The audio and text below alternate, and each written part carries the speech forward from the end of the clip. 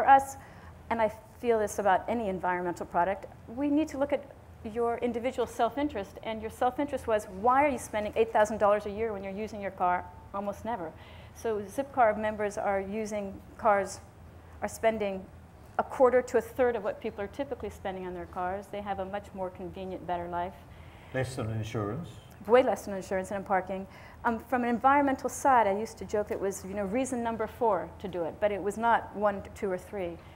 From an environmental perspective, we discussed social entrepreneurship is a term I really am quite not pleased with.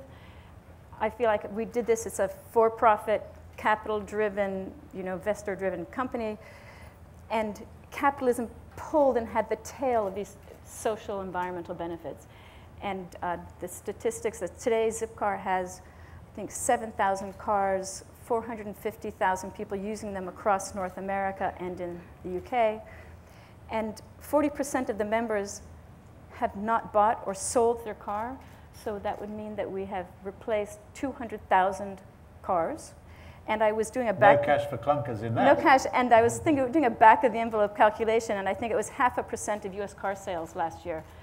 So it's had a dramatic impact in terms of car storage, which we think of as parking. And the other dramatic effect is that when people pay for cars by the hour, they drive about 80% less. And so the reductions in CO2 would be about 750,000 tons last year of CO2 that was not emitted because people didn't drive.